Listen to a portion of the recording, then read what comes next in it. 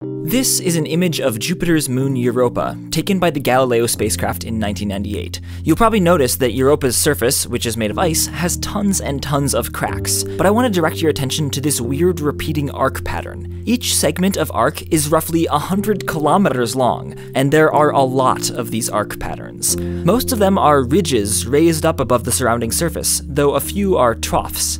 After they were discovered, their shape reminded scientists of a mathematical curve called a cycloid, so the Europa curves are called cycloid curves, though technically they're not cycloids. These curves are weird. Geological and astrophysical processes are really good at making round features, or straight features, or wavy features, but what causes repeated arcing cycloids?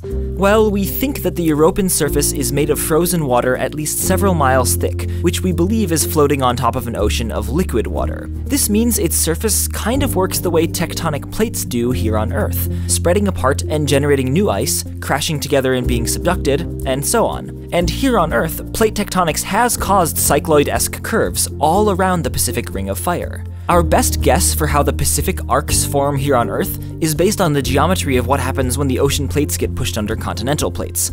Because the Earth's surface is curved, you get a similar effect to what happens when you dent a ping pong ball. You might get a circle, or if you press harder, multiple circular arcs. Cycloid curves. However, this doesn't appear to be the answer on Europa, because there are so many cycloid curves and they overlap in tons of places, and none of them really show signs of one piece of the surface being pushed under another. The current best theory for the origin of the Europan cycloids has to do with Europa's weird tides. Jupiter, which it's orbiting, causes tides on Europa, but they're not from daily rotation beneath a tidal bulge, the way tides happen here on Earth, because the same side of Europa always faces Jupiter. No, Europa has tides because its orbit isn't a perfect circle. It's ever so slightly elliptical, so as Europa moves closer or farther from Jupiter, the nature of Jupiter's gravitational pull changes. On the scale of the whole moon, these tides manifest as a kind of squeezing and stretching, which, due to the interaction of geometry and physics, results in any given point on the icy surface being pressed together at one time in the orbit and then stretched at a later point. And the aspect of tides key to understanding the cycloid curves is that the direction of the compression and stretching changes over the course of each orbit, rotating around like the hand on a clock. Specifically, the compression-tension direction rotates clockwise in the southern hemisphere and counterclockwise in the northern hemisphere, and it takes one orbit to complete a full rotation. So when there's enough stretching tension to form a crack in the ice, the crack will start propagating, perpendicular to the tension. But remember, the direction of tension is changing. If, say, the crack is growing to the east in the northern hemisphere, the counterclockwise changing tension will curve it up away from the equator. As Europa continues orbiting, the tension will eventually turn to compression, so the crack will stop growing.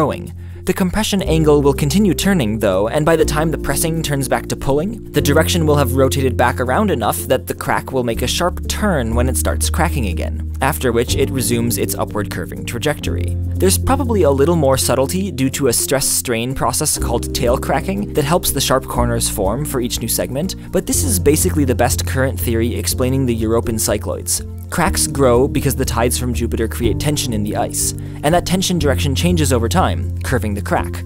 Then the process repeats again, starting the crack off in the original direction, curving again, and so on. And that's how waves form on a frozen world.